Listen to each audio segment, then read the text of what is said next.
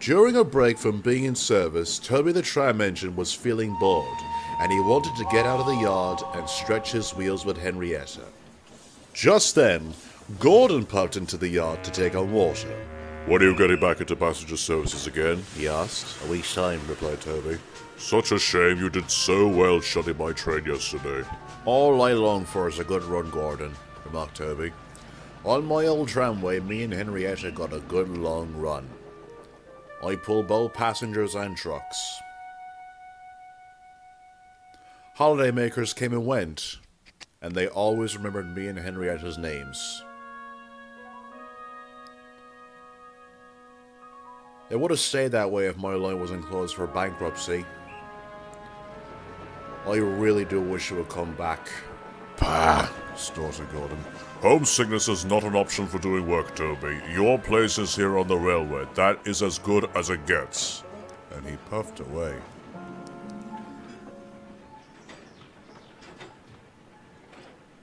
"He's right," remarked Thomas. "I know," replied Toby. "It's just so boring sitting here doing nothing." "We're working on the construction side of the new mainline extension if you'd like to help out," said Thomas.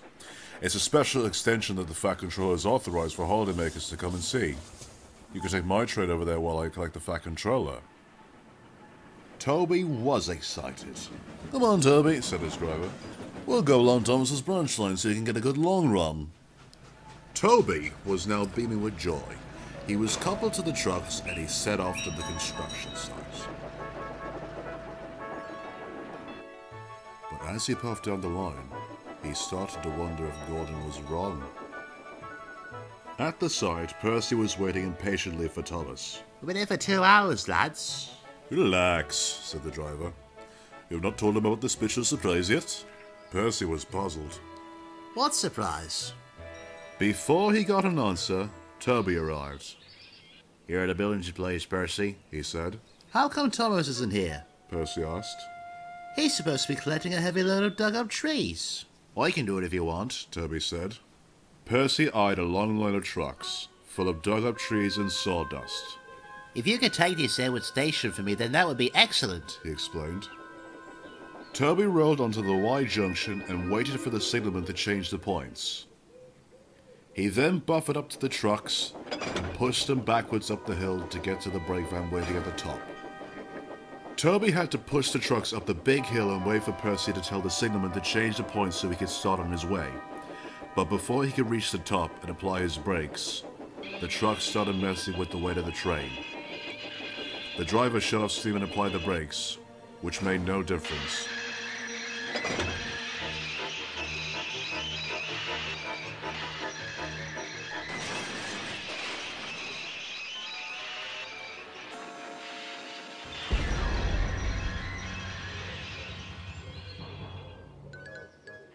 When he opened his eyes, he couldn't believe where he was. Percy arrived as quick as possible. "Are you all right, Toby?" he panted. "Never been better," Toby replied. "This is my old tram line. I thought it was torn up years ago. I never thought I would have seen this place again." Thomas arrived with the builders and the Fat Controller. He spoke to Toby first. "How come you had no brake van with you, Toby?" he asked. "It was left at the top of the hill by someone," replied Toby. "Well, as long as you're not hurt, that's the important thing. Though it is a shame that you spoiled your own surprise." Toby looked around in confusion. "My surprise?" he asked. "Yes, Toby," replied the Fat Controller.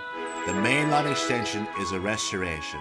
We're going to restore your tramway and connect it with the main line and Thomas's branch line." "I'm finally home." With the tram line finally restored after many months of construction, Toby and Henrietta took a special train of passengers on the opening run. For Toby in particular, it was like home never left him.